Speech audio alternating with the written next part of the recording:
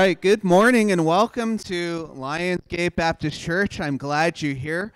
And we're starting off 2023 in an exciting way. And we're going to be baptizing 3 here this morning. And we're going to be having, at the end of the service, we're going to be having a few people join the church. And so we're very excited about that. Before we baptize, I just want to say that baptism it's not a sacrament.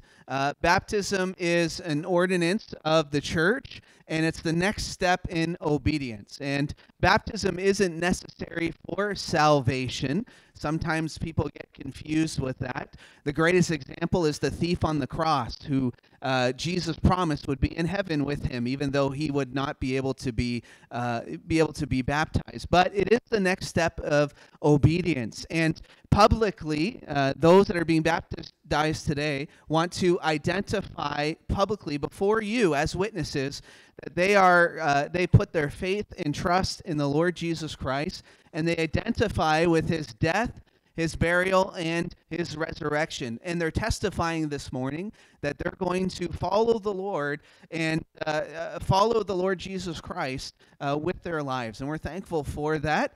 And we're going to start this morning with Liam. So we'll start with Liam. Liam accepted Christ in 2020, June 2020, and it's been a couple years. And he wants to... told me a few weeks ago that he wanted to, you can come on this side over here. Told me a few weeks ago that he wanted to follow the Lord in baptism. So I talked to him a little bit, and he understands. And we're thankful for children that place their faith and trust in Jesus Christ at a young age.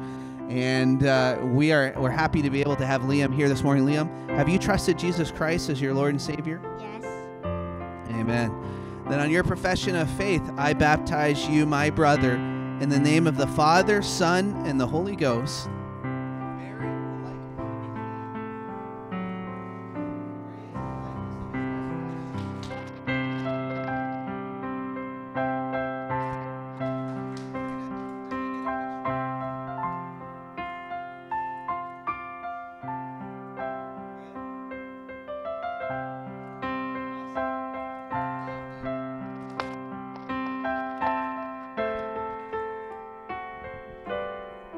All right, we're going to have Liam's big sister, Lindsay.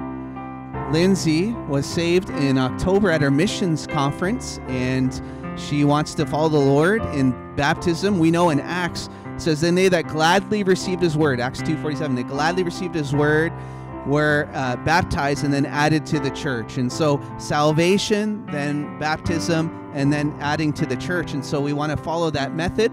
And so Lindsay's going to be baptized here. Lindsay, have you trusted Jesus Christ as your Lord and Savior? Yes, I have. And upon your profession of faith, I baptize you, my sister, in the name of the Father, Son, and the Holy Ghost.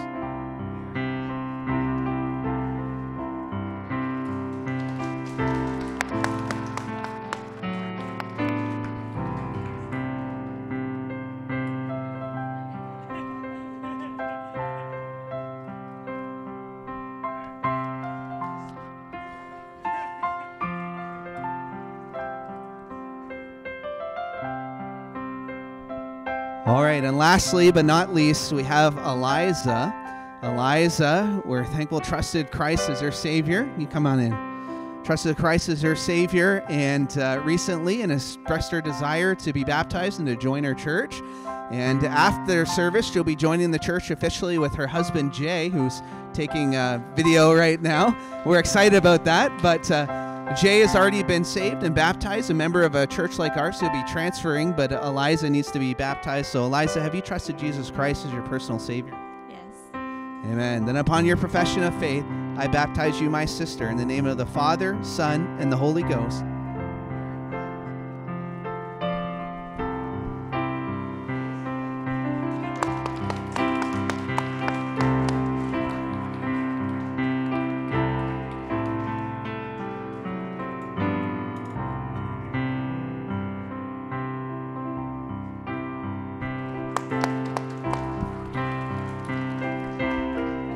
Amen. That's a great way to start 2023, don't you think? Amen. All God's people said? Amen. All right. I'm excited. Thank you. Pastor Manny's going to take us, and we're going to sing a few songs this morning. So let's stand together and let's sing together. All right. Let's stand this morning as we sing. We're going to be singing In Christ Alone. Let's sing it out this morning. In Christ alone, my hope is found. He is my light, my strength, my song. This cornerstone, this solid ground, firm through the fiercest drought and storm. What heights of love, what depths of peace, when fears are still, when striving cease, my comforter, my all in all, here in the love of Christ I stand. In Christ alone, alone, took on flesh, fullness of God in helpless babe, this gift of love and righteousness, scorned by the ones he came to save, till on the cross as Jesus died, the wrath of God was satisfied for every sin.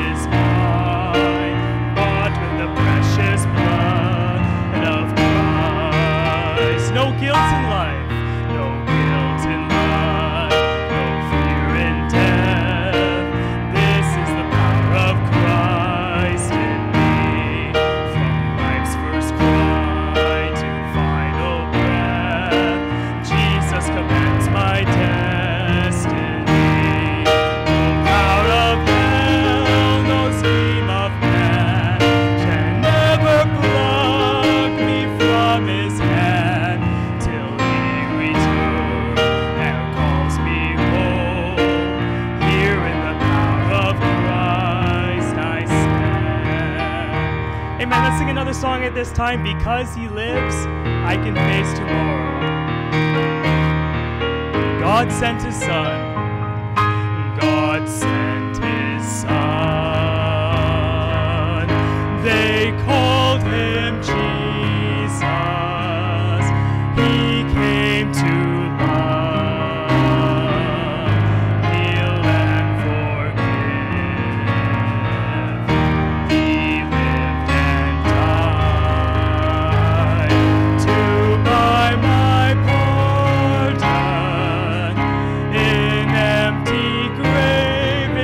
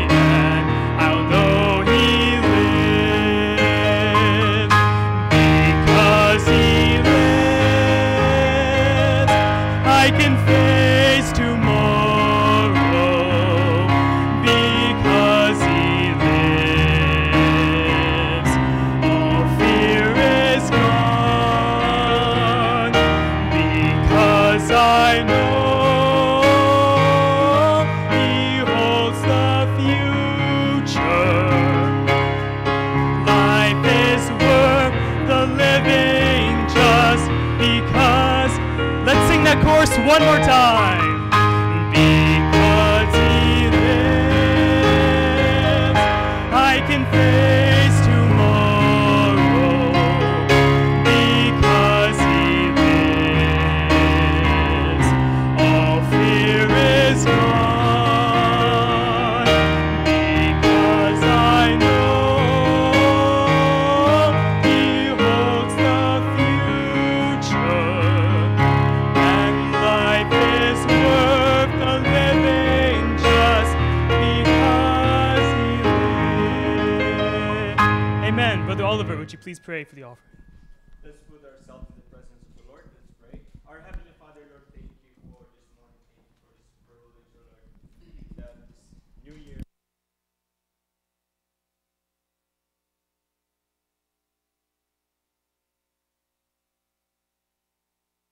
For your instruction that everything everything you put in you is a glory in heaven. Lord, as we give our tithes and offering today, bless us, O Lord, bless each one of us, that this offering will be used in the furtherance of your gospel, Lord. Thank you for everything, and please forgive us in our sins. In Jesus' name we pray. Amen.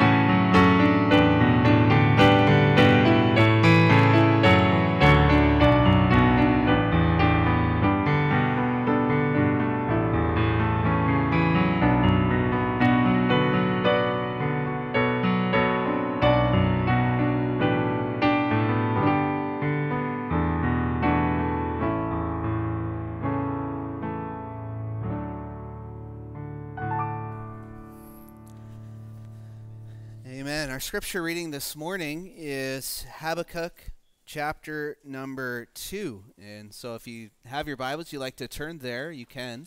Habakkuk chapter 2, and we're going to read verses 2 and 3. I'd probably give you longer to find it, because if you're looking for it, you might not be able to find it. But Habakkuk chapter 2, verse 2. And the Lord answered me and said, write the vision and make it plain upon tables, that he may run that readeth it.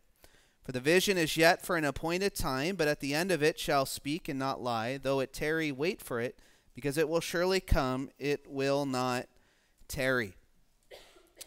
Now, this is our Vision Sunday. We call every year, we have one of the first Sundays of the year, we have a Vision Sunday, and we lay out really a road plan, an idea of what we're going to be doing in 2023.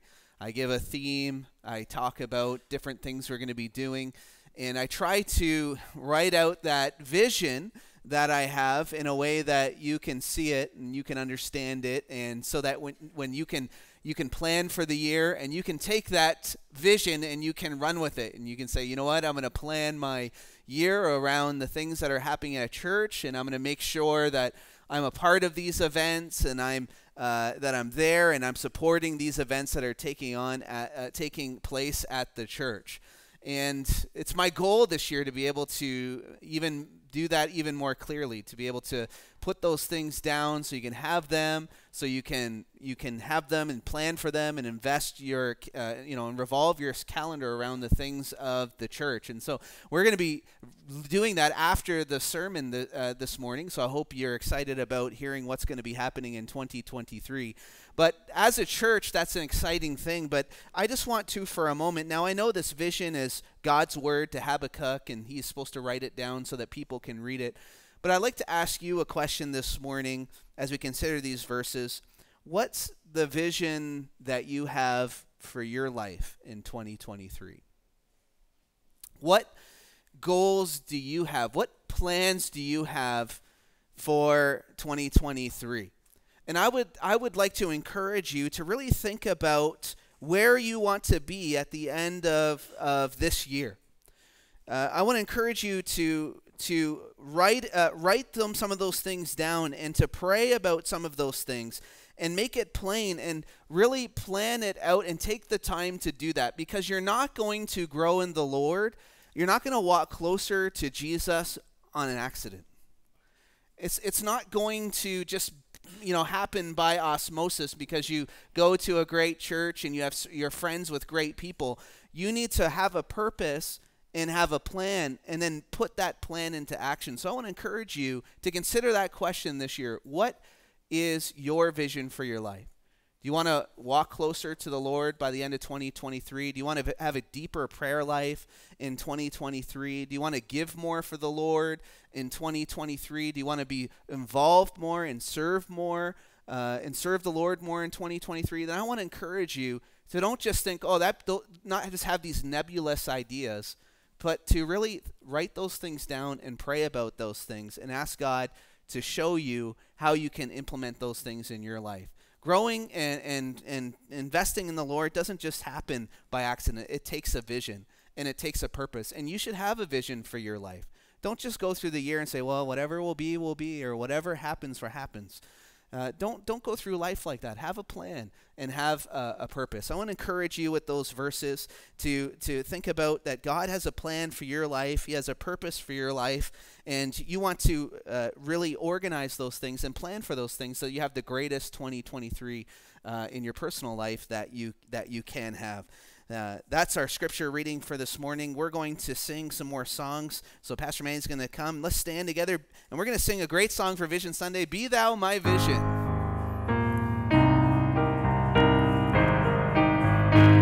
Be thou my vision. Be thou my vision, O Lord of my heart, not be all else to me, save that thou art. Thou my best thought, by day or by night, waking or sleeping, thy presence my life. Be thou my vision, and thou my true word. I ever with thee, and thou with me, Lord. Thou my great Father, and I thy true Son. Thou in me dwelling, and I with thee one. And riches I heed not, nor man's empty praise. Thou mine inheritance, now and always. Thou and thou only, first in my heart. High King of heaven, my treasure thou art. Sing out on the last. High King of heaven, my victory won. May I reach heaven, joys of bright have sung. Part of my own heart, but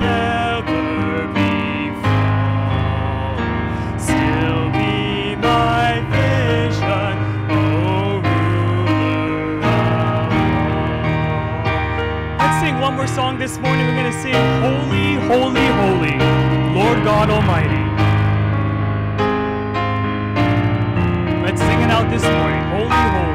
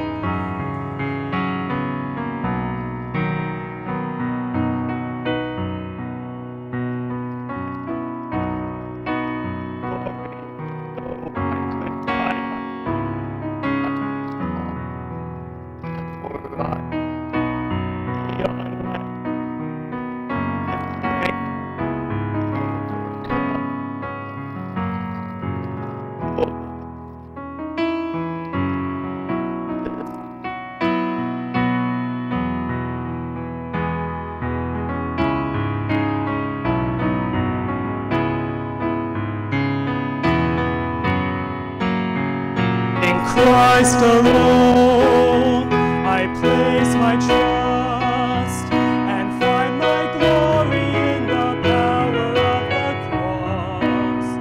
In every victory, let it be said of me, my source of strength, my source of hope is Christ alone. Christ alone will I glory, for only by His grace I am redeemed. And only His tender mercy could reach beyond my weakness to my need. And now I could seek no greater honor than just to know Him more, and to count my gains but losses to the glory of the Lord. In Christ alone I place my trust and find my glory in the power of the cross. In every victory, let it be said of me, my source of strength, my source of hope is Christ alone. My source of strength, my source of hope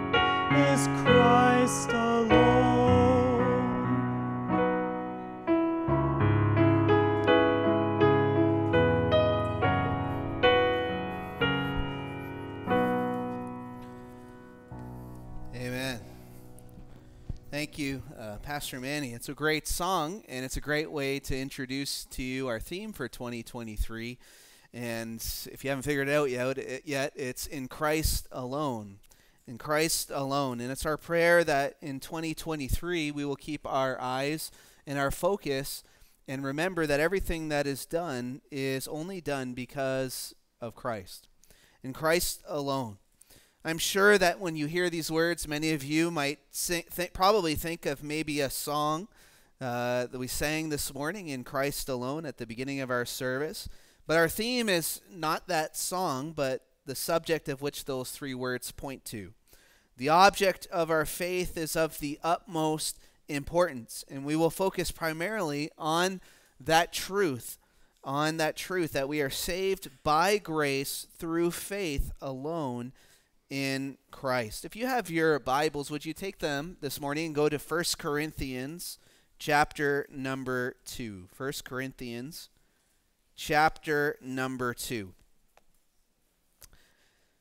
And we'll be spending some time today in this book as we consider this subject in Christ alone. 1 Corinthians chapter number 2, and I'm going to begin reading in verse number 1.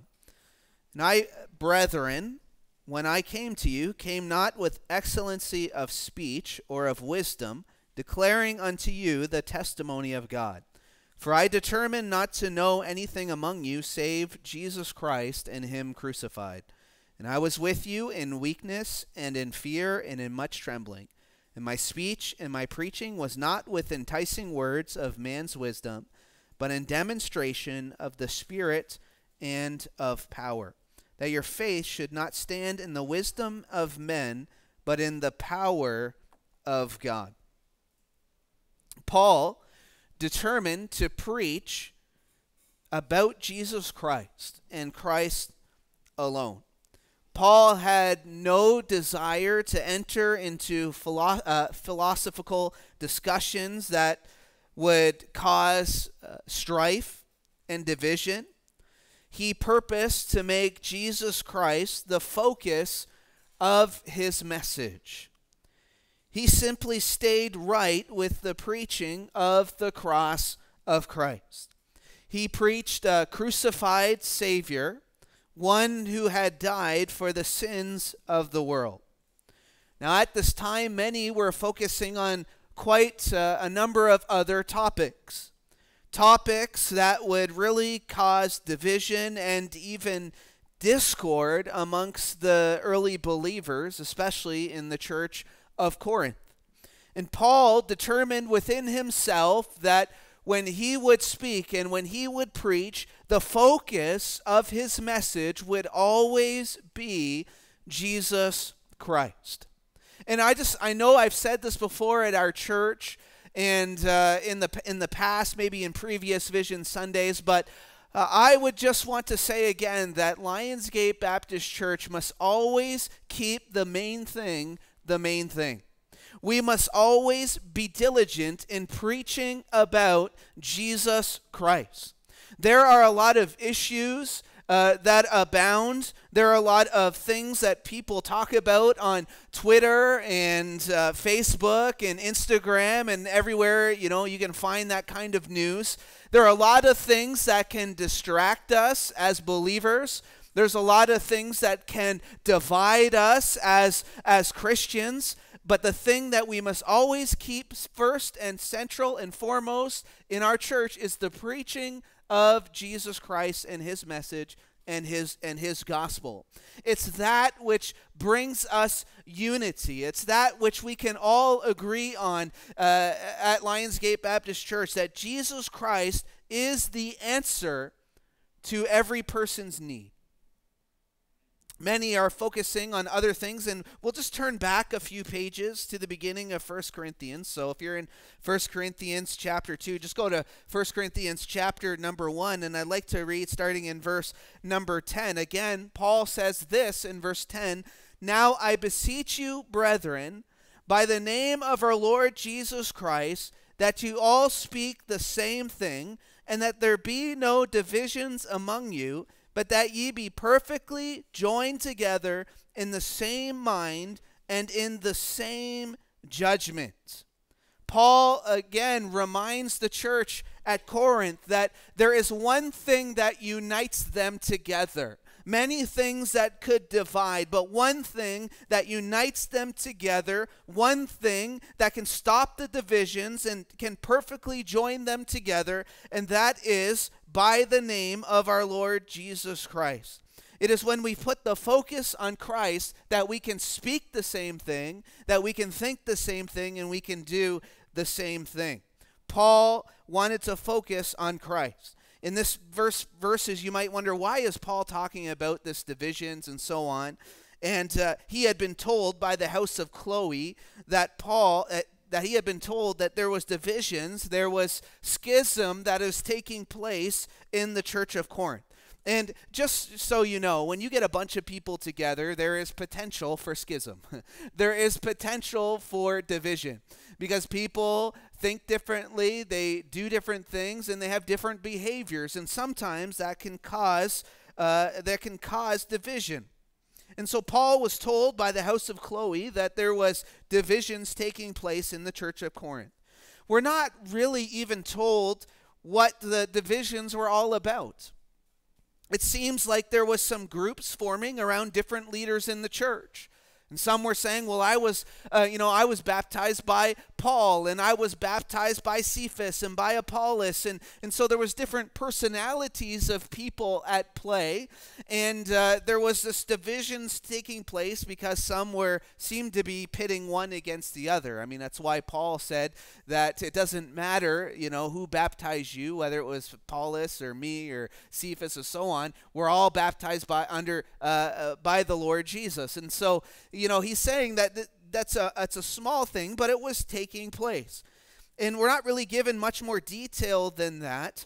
And I believe it was that way on purpose. The issues of personality are not given to us. We're not explained why some preferred Paul over Apollos and Cephas and so on. We're not really given those specifics. And I think it was done for a reason.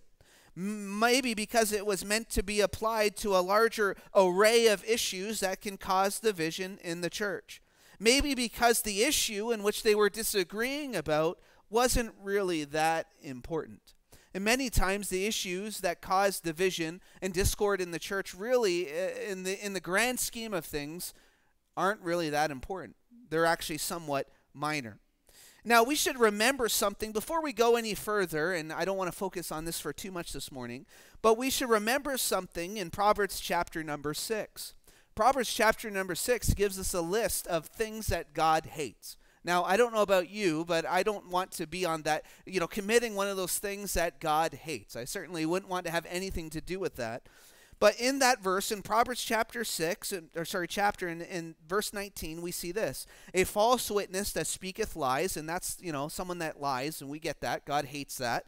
But the next verse, next part of that verse says, and he that soweth discord among brethren. God hates when one of his people in his church sows discord among the brethren. That means, they just put it out there. They just sow it. And they're looking for a fight. They're looking to cause division. They're looking to cause problems. And so they bring it up. They bring up that disagreement over and over again, trying to cause problems, trying to cause disunity in the church. God says that God hates that thing. He hates it when someone is sowing discord among the brethren. So just understand that's what God says in Proverbs chapter 6. And so before you would ever get to the place where you would be a sower of division in the church, remember it's something that God does not he frowns upon, that he hates. But now I want you to take your Bibles, and we're going to go to our main text this morning in 2 Corinthians. So you're in 1 Corinthians. You're going to go over to 2 Corinthians chapter number 4. Now, we're not going to go through the whole book of 1 Corinthians, but Paul lays out a lot of things trying to help them fix these issues that are taking place in the church. And I guess one letter wasn't enough because he had to write another one. Obviously they hadn't figured it out after the first letter, and so he had to write it again. You ever have to do that? You ever have to do the same thing twice? Maybe with your children because they haven't figured it out after the first time. They haven't done right. It's like when your kids go to school and they get a detention for something. I don't know if they do that anymore, but maybe that's too punitive now. But they give a detention, and then they get the detention for doing the same thing or demerit for doing the same thing. They haven't figured it out. Paul had to write another letter because they haven't quite figured it all out. But 2 Corinthians, I want you to see chapter 4, and we're going to use the first 6 verses here as our text this morning. Therefore, seeing we have this ministry, as we have received mercy, we faint not, but have renounced the hidden things of dishonesty, not walking in craftiness, nor handling the word of God deceitfully, but by manifestation of the truth, commending ourselves to every man's conscience in the sight of God. But if our gospel be hid, it is hid to them that are lost, in whom the God of this world hath blinded the minds of them which believe not, lest the light of the glorious gospel of Christ, who is the image of God, should shine upon them. For we preach not ourselves, but Christ Jesus the Lord, and ourselves your servants for Jesus' sake. For God, who commanded the light to shine out of the darkness, has shined in our hearts to give the light of the knowledge of the glory of God in the face of Jesus Christ. It's interesting because in verse number 3 we read this verse, but if our gospel be hid, it is hid to them that are lost. You know what divisions and discord cause when they are present in a church? It causes the gospel of Jesus Christ. It causes it to be muddied. It causes it to be hidden. It causes it to be put in the background where it's not as noticeable, because when the world sees a church that's fighting with each other and believers that are in disunity one with another, why would they want anything to do with that? If the followers of Jesus Christ can't even get along, why would they want anything to do with followers of Christ?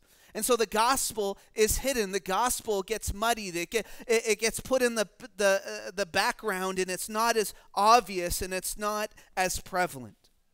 May we as a church always keep the gospel of Jesus Christ first and foremost. May our disagreements and may the things that can cause discord, may they be minor and may they be resolved quickly, so that the gospel of Jesus Christ is not muddied, is not hidden. In this letter in 2 Corinthians, Paul reluctantly is having to defend his ministry. Because whenever somebody tries to fix an issue, usually they're one of the first people to be attacked. Well, Paul's trying to deal with this issue in Corinth, and of course, his integrity, his ministry is put under attack. And unfortunately, he gets to the place where he feels like he has to kind of defend his ministry a little bit. And because even his motives were being questioned, even his motives were being attacked. And he was telling them that he wasn't doing things, the way that he wasn't doing things for that purpose and for that reason. He was doing it because his main purpose was the preaching of Jesus Christ. Now, the religious elite of those days did not approve of Paul.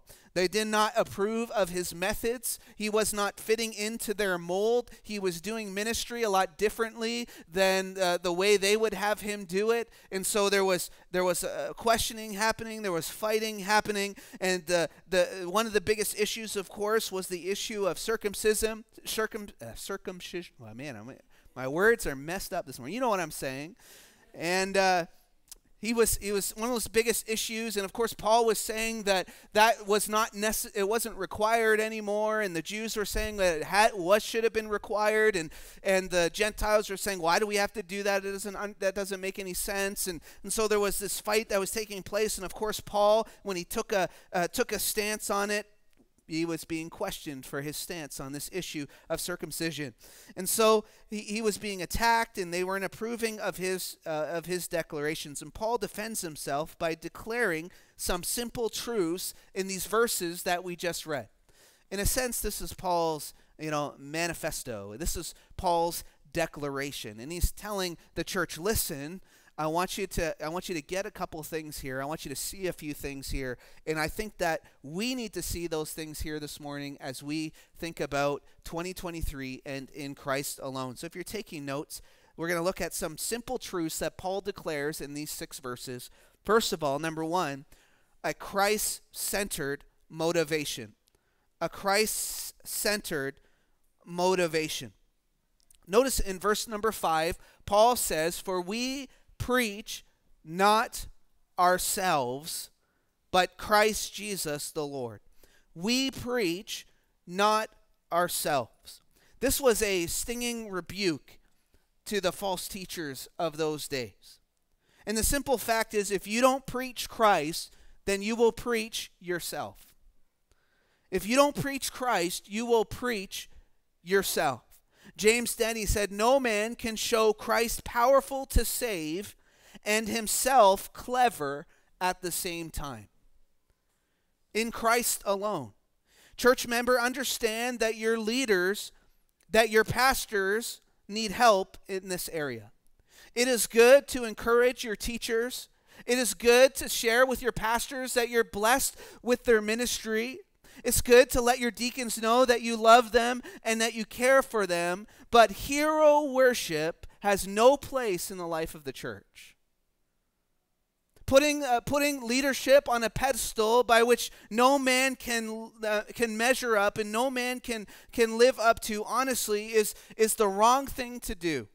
Yes, we should love our leaders and we should care for them and we should pray for them, but we ought not to put them in the place that they are not meant to be, because it is in Christ alone that you are saved. It is in Christ alone that you are forgiven. It is Christ alone that you can serve. Honestly, like Paul, I can truly say with you that I am with you in weakness and in fear. Paul said that I am with you in weakness and in fear and trembling. Paul said, I'm nothing special. I'm like you. I have the same fears you have. I have the same concerns you have. I'm doing life the same way that you're doing life. The things that you worry about and that you struggle with, I struggle with those things too. I was with you in fear and I was with you in trembling. And you need to remember that your leaders are like you. They're human. They think like you. They act like you. They fear like you. They have the same needs that you have. And Paul said, I'm here. I'm struggling just like I struggle, just like you. I'm in weakness and in fear, and that is why Paul determined. He said, I declared I am going to preach Christ and Christ alone. He did not desire to preach himself.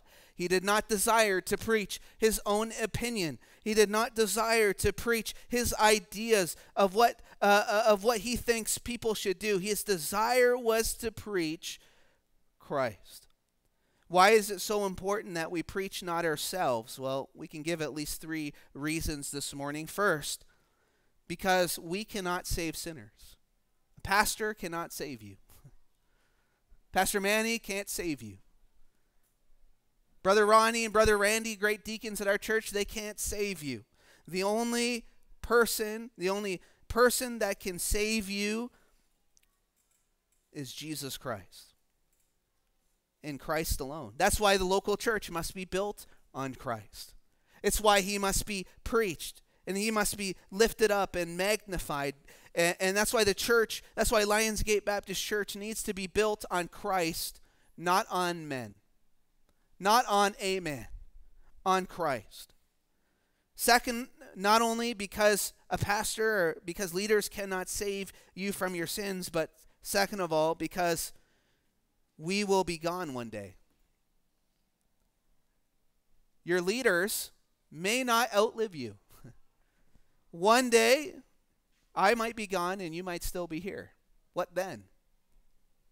What will happen then? Christ will not leave. There's no guarantees that you'll have Pastor Towns with you for the rest of your life. There's no guarantees that I'll be able to do your funeral and preach to your family at that moment. There's no guarantees. I'm not even guaranteed of today and guaranteed of tomorrow. Our life is but a vapor.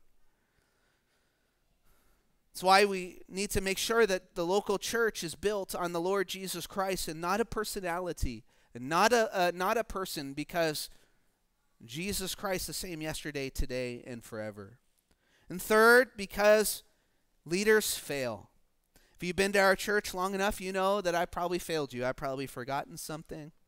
I probably forgot your birthday or forgot an anniversary, or I said something that you thought was hurtful or that you took that way. And I want you to know that I don't intend ever to let you down. I don't intend ever to fail you, but I'm human and I will. I was telling the deacons the other day, we had lunch, and I think it was yesterday actually, telling that I was reading in my devotions about the Good Shepherd, Jesus, the Good Shepherd, and it says that when the dangers would come, the Good Shepherd he'll stay and he'll fight, right? He will protect the sheep. He'll lay down his life for the sheep. And in the verse, it goes on and it talks about the hireling. The hireling says, "What? These aren't my sheep. I'm out of here. I'm not laying down my life for the sheep. I'm just getting paid," right? Most of you might like your job, but you wouldn't lay down your life for your job, so you're just getting paid. You're a hireling. It's not that important to you. And I was challenged because, the word pastor, it means shepherd or under shepherd. And I was challenged personally that I don't want to be just a hireling, it's just my job. I'm just getting paid 9 to 5. I do a thing, I go home, and then I'm off the clock. No, I want to be like the Lord Jesus. I want to lay down my life for the sheep. I want to be that shepherd, that's the good shepherd. And I want to do that for you. I want to do that. I never want to fail you. I never want to let you down, but I will. As much as I try, I will, because I am not Christ. I am not perfect. I am not sinless. And even the greatest pastor and even the greatest preacher that you can think of is only a man, an imperfect, sinful man. The only way to do so is to ensure that Christ is our personal focus. To remember that he can be lifted up and he can be magnified, and you can put him on a pedestal and he'll never fail you. He'll never let you down. That's why it's in Christ alone. Like John the Baptist, when Christ came, the forerunner of Christ, he said, "He must increase, but I must decrease." He must increase, but I must decrease. Paul makes this statement in verse 5, "For we preach not ourselves, but Christ Jesus." He had a Christ-centered motivation. And Lionsgate, we need to have a Christ-centered motivation in 2023. Christ-centered motivation. Not ourselves, not any man, not any personality, but the Lord Jesus Christ. And as we begin this year, may we look to the author and finisher of our faith. May we look to Christ in this 2023. But I want you to see not only a Christ-centered motivation, but I want you to see, number 2, a Christ-centered message. A Christ-centered message. There's a lot of buildings in North Vancouver that have the word church on them. You can just drive around. You'll see them. Church, church, church, church all over the place. Many of them will not have a Christ-centered message. In fact, you could visit them and you might never hear about Christ. You might hear about whatever subject is popular or in the news, but you might not hear about Christ. Now, I'm thankful for every church that preaches Christ, even if they're not exactly like us, even if there's different than us. And I'm thankful for every church that preaches the gospel of Jesus Christ. It is a Christ-centered message. We read that in verse 5. We preach not ourselves, but Christ Jesus the Lord. Now, preaching is another word for proclaiming. He preached, he proclaimed Christ Jesus as Lord. And that's the 2 words we're going to kind of focus on for a few minutes here, is that Jesus Christ as Lord. And Christ alone is so important because Jesus is not just a man, he is Lord. Our message must be the same. We must understand and declare that Jesus is Lord, and we are not. He alone is worthy of worship because he is Lord. He is worthy of our service because he is Lord. He alone can save because he is Lord. The need to declare Jesus Christ is evident in the Great Commission, but and we read in Matthew 28 and 19 and 20, go ye into all the world and preach the gospel, and we love those verses, but we overlook verse 18 when Jesus says, all authority has been given unto me in heaven and in earth. This is Jesus. All authority has been given to him. Why? Because he is Lord. And our Lord has given us a message to proclaim, to preach. We are to preach the gospel because he is the Lord, because our Lord has instructed us to teach the good news of Jesus Christ. Our message is predicated on his lordship. Our message is predicated on his lordship. If Jesus wasn't Lord, he wouldn't be worthy of the time that we are giving him today. He would just be another man, maybe even another prophet. There's a lot of religions out there. Islam will teach you that Jesus is a great prophet. He's a great man. But the difference that we have than Islam is that we teach that Jesus Christ is Lord. He is the Son of God. He is God. Our message is predicated on his lordship. And if we don't preach him as Lord, we will preach a false gospel. Acts chapter 4 and verse 12 says, neither is there salvation in any other, for there is none other name under heaven given among men whereby we must be saved. Why should you give your life to Jesus Christ?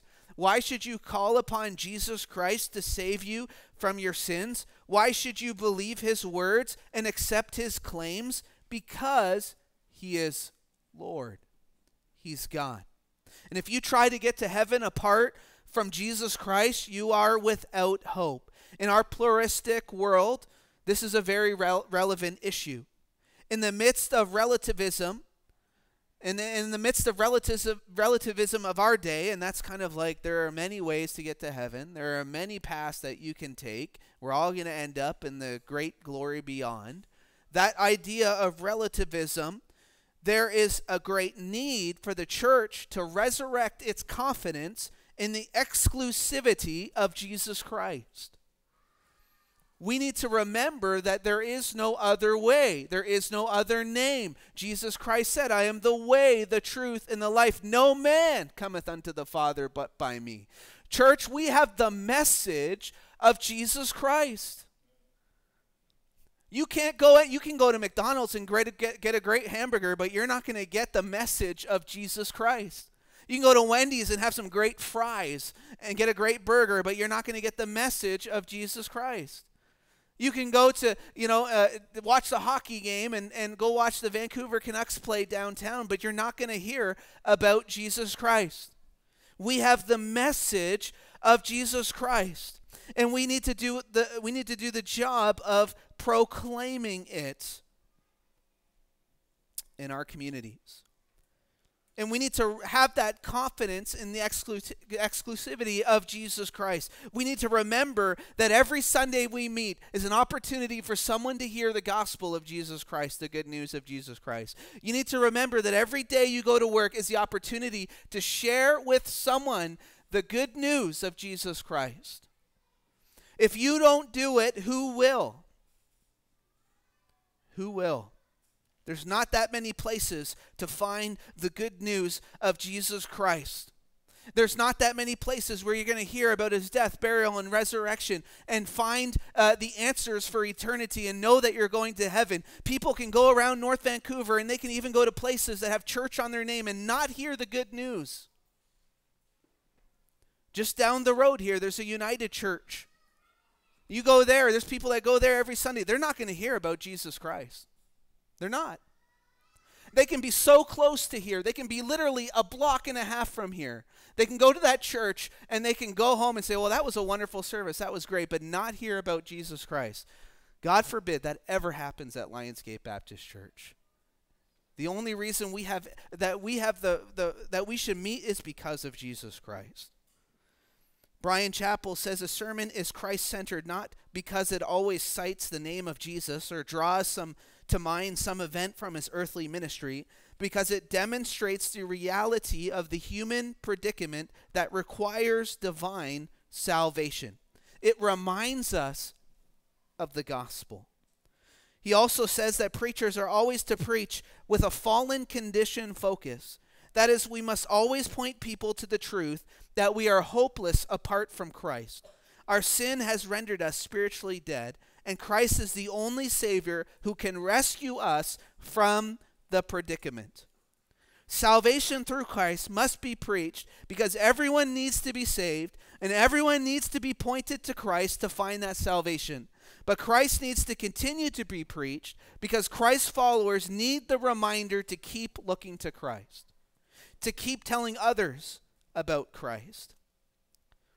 J. Adams said, "You must not exhort your congregation to do whatever the Bible requires of them, as though they could fulfill those requirements on their own, but only as a consequence of the saving power of the cross and the indwelling, sanctifying power and presence of Christ in the person of the Holy Spirit. All preaching to be Christian must fully take into consideration God's grace in salvation and in sanctification." May this be a place where Christ, the gospel of Christ, will be taught clearly, where someone can come and hear the good news that only Christ can give. And one of the church's main purposes and ministries is to keep us dependent upon Christ. One of the church's main purposes and ministry is to keep us dependent upon Christ. You know why it's so important to be faithful to church, to go hear the message, the word of God preached and proclaimed? Because we need to be reminded that Christ is Lord, that he is God, and he is worthy of our love, and he is worthy of our service and our dedication, and he is worthy of our focus. He is worthy to be the Lord of our lives. We ask you this morning, is he the Lord of your life? Do you know Jesus Christ as your personal Lord and Savior? Has there ever been a time where you've accepted Christ and you believed on him and you've called upon him to save you? You've given your heart and your life to the Lord Jesus. Today can be the day on this Vision Sunday. But Christian, is he the Lord of your life? Is what he wants what truly matters to you? Do you want to serve him? Do you want to follow him? Do you want to do what he wants for your life? Because you ought to. The only reason you can come to church and have joy and peace and you can say amen is because of what Jesus Christ has done for you.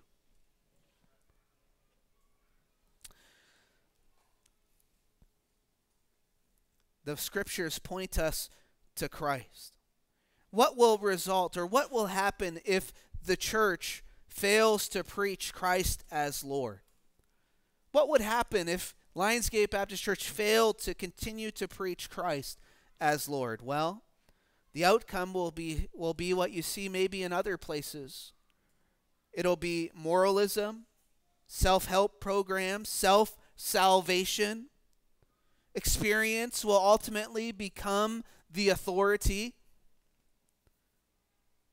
And preaching will be at rather than to people. We miss the entire point of Scripture if we don't keep ourselves focused on the author and finisher of our faith.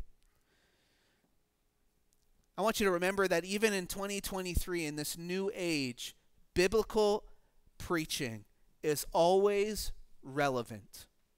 Biblical preaching is always relevant because Christ is always relevant. It's important what we're doing here. It's important what happens here every Sunday morning. You say, Pastor, but there's not a lot of people here. Why if it's so important, why isn't this place packed out every single Sunday? Why aren't there more people here? Well, because people love darkness rather than light. No one wants to be told they're wrong. Nobody wants to be told that they're sinning. It takes a humble attitude. It takes a mind of humility to admit that you're a sinner, to admit that your sin has caused you to fall short of God's holiness, and because of that sin, you should be judged. Nobody wants to hear that. Nobody wants to be told that. Everybody wants to be right in their own eyes. They want to make their own decisions. They don't want to be responsible to a God. They want to be their own gods. We live in a day of humanism. People are their own gods. They don't want to be told. But that doesn't mean that there's not people that are looking, people that are searching. And we're told in Scripture that if someone is looking and seeking and they're looking for Christ, that they will find them. And Lionsgate needs to be a place where when somebody comes in, because they're looking for God, they're looking for answers, they're looking for help, they will find that help in Jesus Christ. Not in a program, not in a person, not in whatever you can fill in that list, but in Jesus Christ. What results when we preach Christ? If we keep Christ the focus, if we preach Him, what results? When Christ is held up before people, it results in a Christ-centered and a Christ-dependent church. It results in a Christ-centered and a Christ-dependent church. A church that is dependent on Christ alone. Christ alone. I want you to see number 3 this morning. We're almost done. Number 3 this morning. A Christ-centered manner. A Christ-centered manner. Paul had a Christ-centered manner. How do you know that?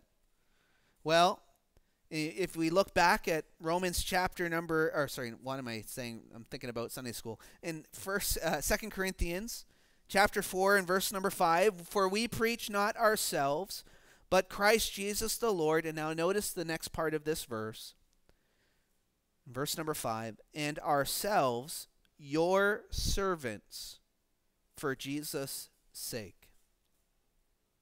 Ourselves your servants for Jesus. Think about this for a minute. The church of Corinth was messed up. The church of Corinth was not being spiritual at all. They were being carnal. There was divisions. There was discords. Paul had the right to, lay the hammer down. Be like, hey, you foolish Corinthians, smarten up. Drop the hammer on them. Really give him a piece of his mind. But he doesn't do that. He humbly approaches them with humility. And he even says in this verse, and ourselves your servants. Ourselves your servants. Paul said, I will be your servant. They didn't deserve to be served. They were a miserable lot. They didn't deserve his service. They didn't deserve his love and his humility and his humbleness.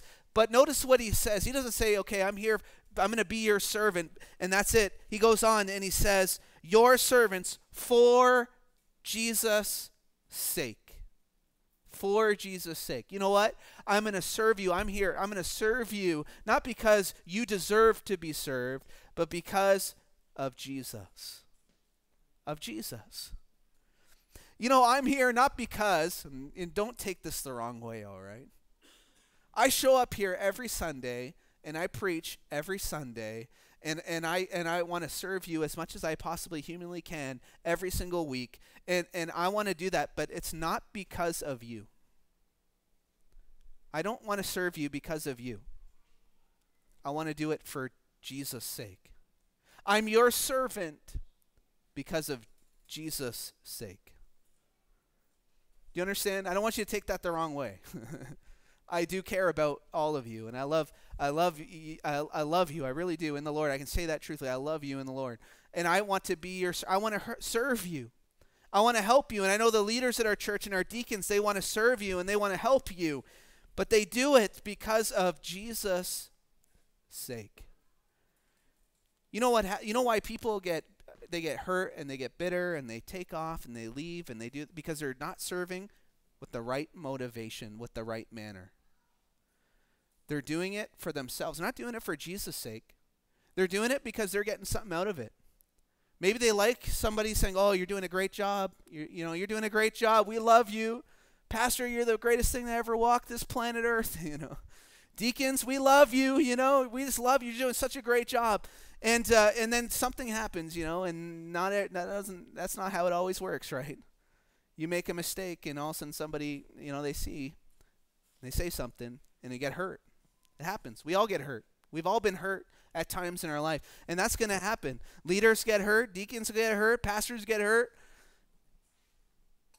Church people get hurt. Tenders get hurt.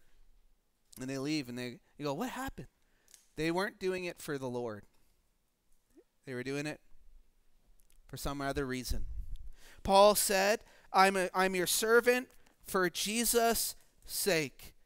He did not see himself in any way superior to the Corinthian believers. Actually, if you go back to chapter 1 in 1 Corinthians verse number 24, he tells them that he is a fellow worker, a fellow laborer with them. He didn't see himself as being superior to them in any way.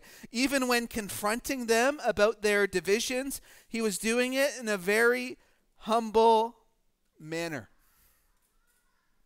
He was doing it with love. In many ways, this is the key in keeping the church focused on Christ alone, because it exemplifies who Jesus Christ is. Because think about it, Jesus Christ is our greatest example. He humbled himself and became obedient unto death, even the death of the cross. He humbled himself and he served his creation. He served a creature that he created, and in fact, he died for them. And he died for you, and he died for me, and he humbled himself. And the mind of Christ is a humble mind, and he served you and me, and he even washed his own disciples' feet. Ugh. He washed his own disciples' feet. The master washing the feet of the servants, but he did that because he was humble. And he proved it when he went to the cross. And we are never more like Christ than when we serve each other, even when they don't deserve to be served. And if we're all honest, none of us deserve to be served. There's not one person in here that deserves to be served, that deserves to be waited on. We went to the restaurant yesterday, and we have a waiter. Don't you like going to a restaurant and having somebody just waiting on you? They bring you drinks. You feel like a king, you're paying money, so it's not, I get that, but you feel pretty special when you go to a restaurant and they have somebody waiting on you, but you don't deserve that. They're just doing it because you're willing to pay them. There's only one person that deserves everything that is spoken of him, everything that is given to him, and that's our Lord, Jesus Christ.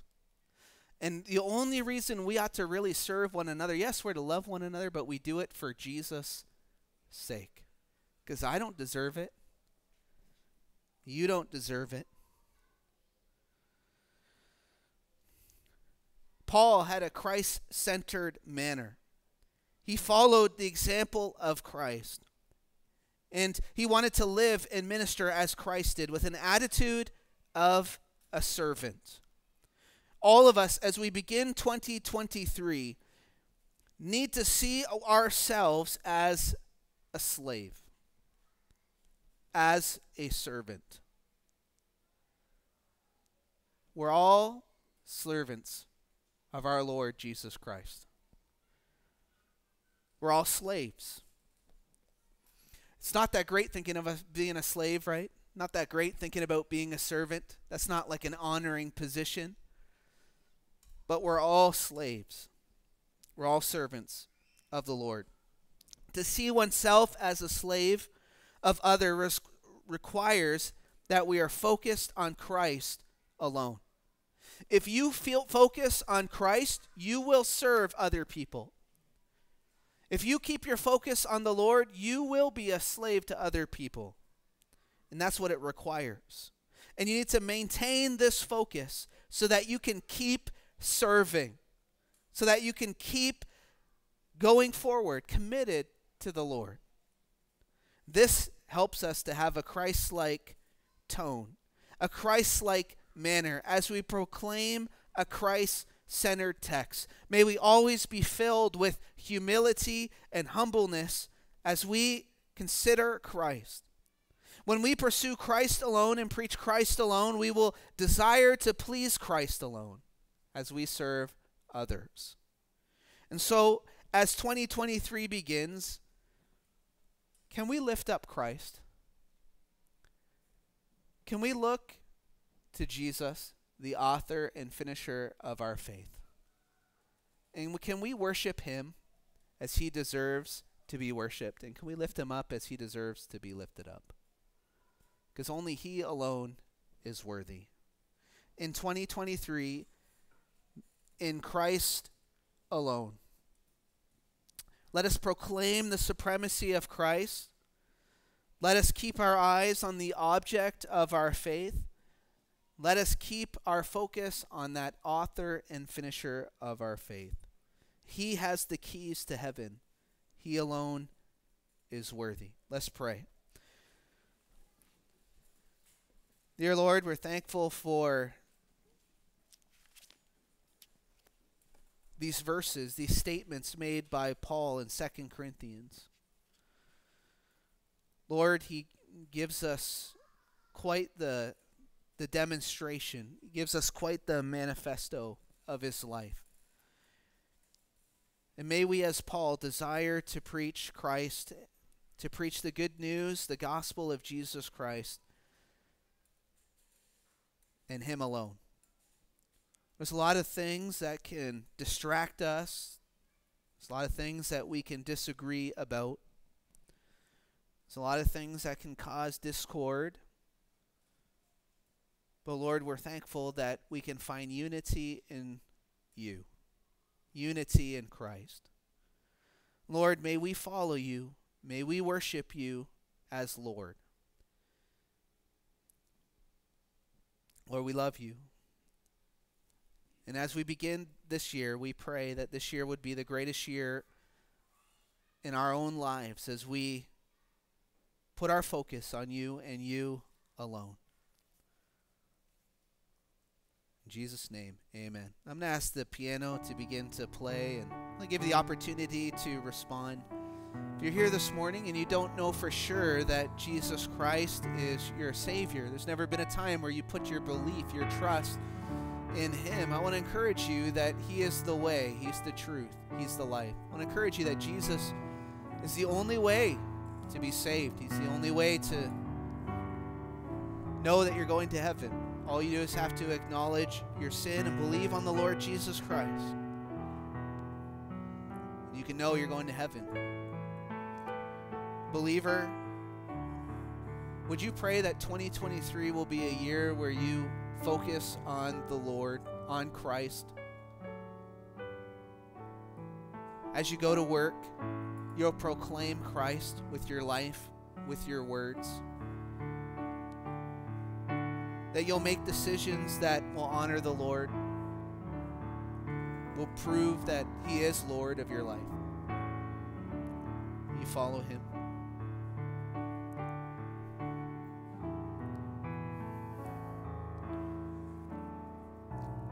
Will you determine in 2023 to serve others, not because they deserve to be served, but because of Jesus, because of his sake? That you would determine, you know what, 2023, I'm going to be a servant. I'm going to be a servant. I'm going to serve others because of what Jesus has done for me.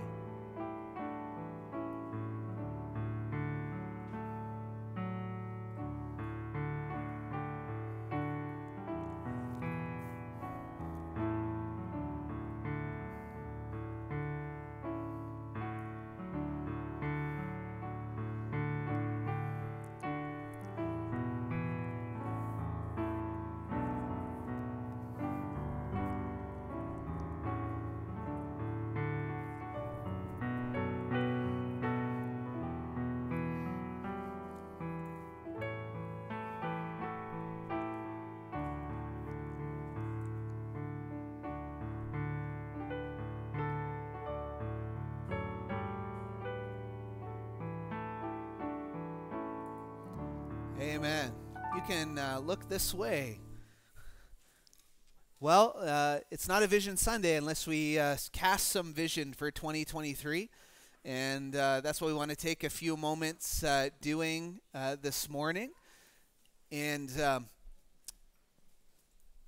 Lord's really given us some thoughts and some ideas for this year. We're excited to be able to announce those things in just a moment. I do want to, there's a few things that aren't really on the slides or on the list, but this year we really plan on really pushing our outreach and evangelism for North Vancouver 2023, specifically online. And now that we have Jacob, who has that skill and talent that I lack in that area, we're going to be running a lot of online advertisements. Starting in this month and starting in February, we're going to be actually updating our website so it gives an accurate depiction of who we are and what we do. And so we're going to be doing that in January, and in February we're going to be doing online ads, and we're going to be possibly doing some mailings in March. In the spring, and try to hit some areas. It is a little bit dependent on a few things, but we're just praying for the Lord's will in some of these areas. So we're really going to be pushing that online presence, trying to let people know that we're here, because the number one comment that I get at our church is when I ask the visitor, "How do you know we're here?" They find out because of a sign they drive by or something like that. But a lot of times they're like, "I've been here years and I didn't know you were here," and that hurts. When I find out that there's people that would come to our church and they don't know that we're here, that really drives me crazy. So we're going to really try to push that and let people know that we're here. I do want to, Pastor Manny, you have the calendars for 2023. And so we have a calendar for every family, and it's a magnet, so you can stick it on your fridge. If you have a, what kind of fridge? Stainless steel, you have to stick it on the side of your fridge. But I'll give you this magnet. And don't look at it yet, all right? Don't look at it. Once you have the magnet, don't look at it.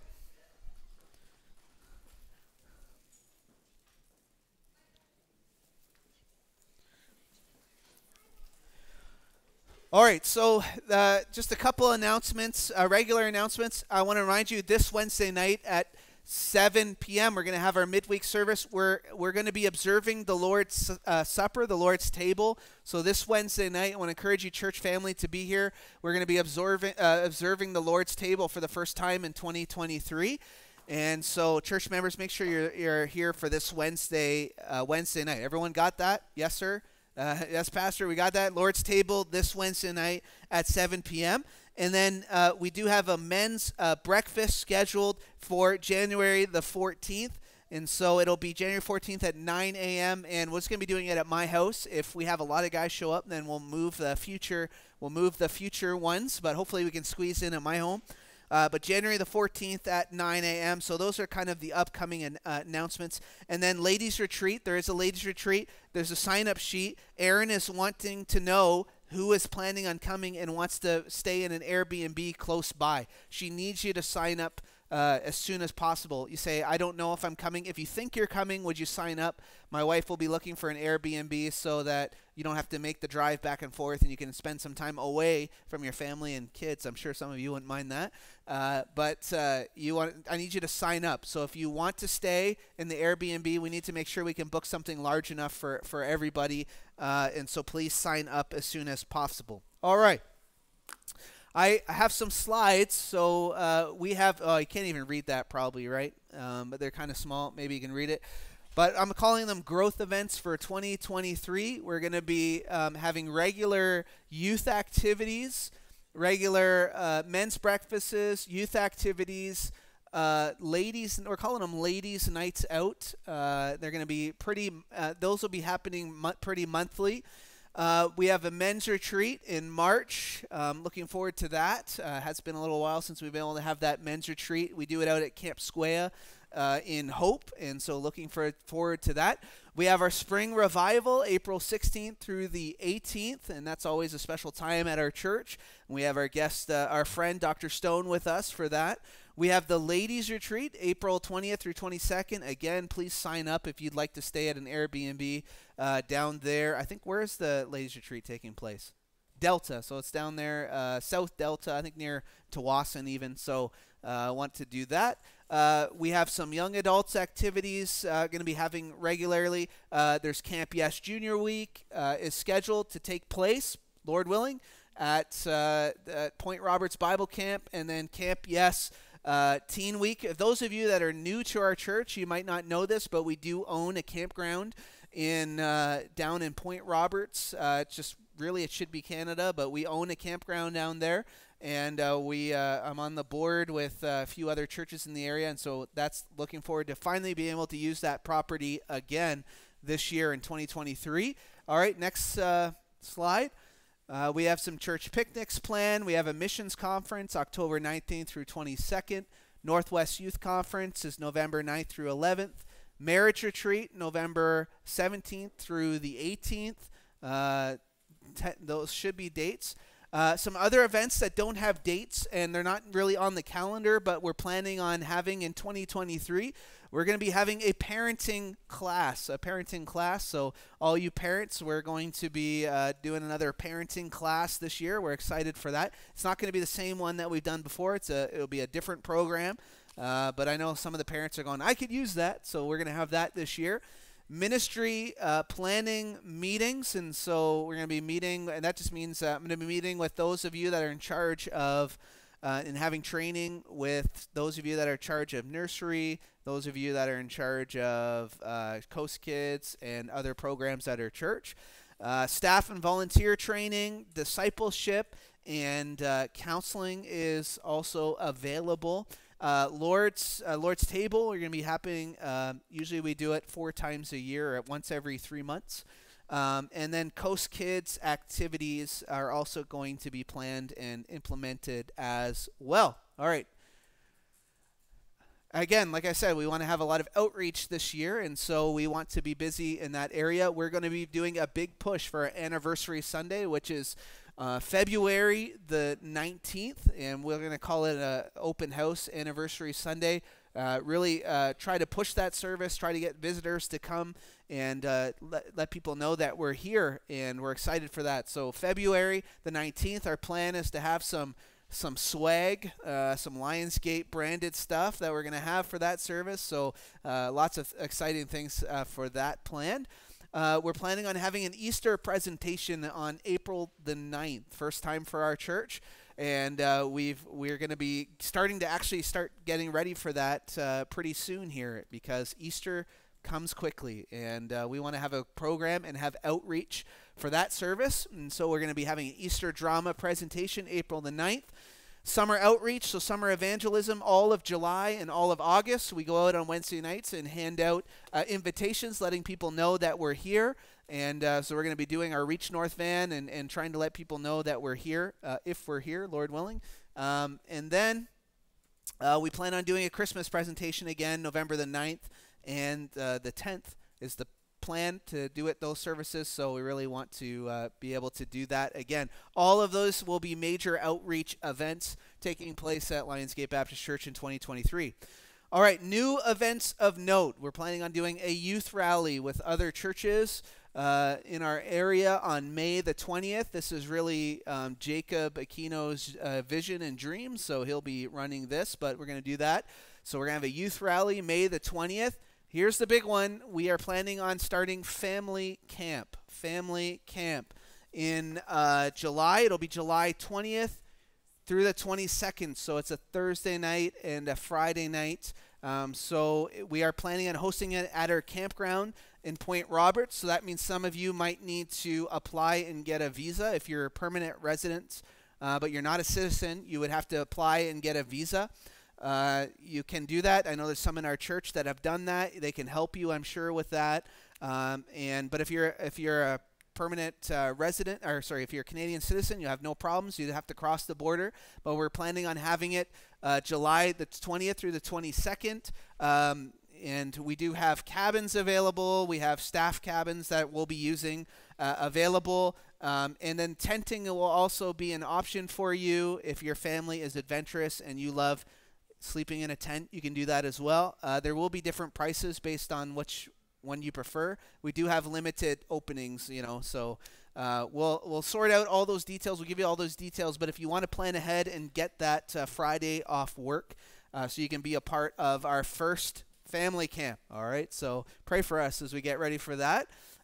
Looking forward to it. All right. And then men's breakfast, ladies activities, teen activities, young adult activities will be conducted regularly. I'm just saying that we plan on having them pretty monthly, at least monthly.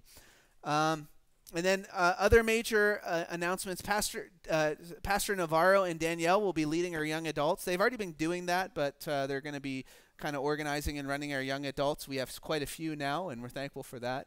So they'll be running that. And then Jacob and Dana Aquino will be taking over as youth leaders. And so I will be working with them in that transition. But honestly, they're going to give it the time that the teenagers deserve, and they're going to do a great job. And so I'll be working with them in that.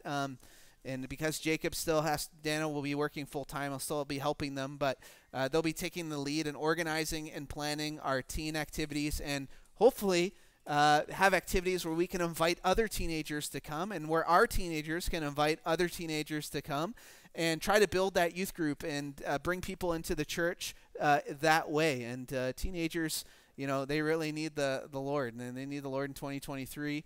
And some of our teens are great at making friends, and we want to invite them and have some times of teaching and teaching them about Jesus and preaching, and see if we can get some teenagers saved in 2023. So lots of plans in that area. Is there any more? Is that the last one? That's the last one. All right. So if you'll see, you have your magnet there. You can see not everything is on this. All right. So, if this is not the law, that means like this is the only activities were happening. But these are the ones that we have in stone. These are the ones that, where maybe you need to take a day off work or so on. So you can plan ahead. You have all of 2023 there, set out all the major things, and hopefully this will help you. This will be a tool for you to know how to plan your year for 2023. Okay, so yeah, I think the biggest new event is probably for our church is family camp. And I should say at this point, we're planning on kind of keeping it smaller, maybe just our church. Depends on how many people are coming. We might open it up to other churches but for the first year, the plan is to open it up eventually. But for the first year, we'll keep it a little bit small just so we can organize and plan for it. Now, that means you can invite people. I'm fine with that. But I mean, as far as opening up to other churches in the area, we're not quite sure if we're going to be doing that yet. It'll depend on us. But we'll be signing. We'll have all sign-up sheets for that. If you're planning on coming, we'll make sure we get that organized as we make plans for this event in 2023. Again, we really want to focus on outreach this year. All of these events, we want to use them to get new people to find out about us, to hear about the good news of Jesus Christ, and want to see our church move forward this year, and see our church see the people be added to the church, and really see our church solidified here on the North Shore. Again, pray for the building situation. A lot of these events are going to take place no matter what happens, but we are talking about this building situation with the Chinese Mennonite Brethren Church. So those might change how things look, but we still plan on having all of these events no matter where we're meeting or what we're doing in 2023, okay? So please make sure if you didn't get one, make sure you grab one and take it with you. One per family, that'd be great. That way we have extras that we can hand out to visitors in the future. All right. Well, before we are leave, we do have something that we need to do.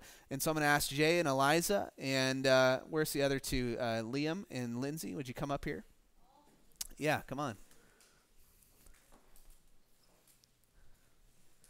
You guys can come up here. You just stand here. Two, you can stand over here. Two, you can stand over here. Perfect. All right. Well, we're thankful to, we're thankful to be able to baptize today. and they want you to move closer. I think is that what they want us? Yeah, they want a better picture. So it's all about the photos, right? It's all about that social media, that cred. So, anyways, we're thankful. We're thankful for Liam and Lindsay, of course, been coming to our church for a long time, and they will be joining our church, and they'll be able to vote once they're old enough. I think, what's voting age for Lionsgate? What's the voting age, Brett? Is it 18? Or is it 16? Is it 16? Anyways, I'll check I should know that. But anyways, they'll be joining our church. They've been coming to our church for a long time, but officially joining our church. And they'll be able to vote one day once they're old enough. And thankful for them. And then Jay and Eliza. And Jay was saved and was a member of a church in the Philippines. He's newer to Canada. Got to experience snow for the first time. And so that's exciting. And he wants to get back to church and wants to join us here. And his wife, of course, was saved and just baptized. And so, Eliza, you're joining by baptism, and we're thankful for that. And Jay is joining by testimony and transfer. And so we would like to welcome all four of these to Lionsgate Baptist Church. So let's welcome them.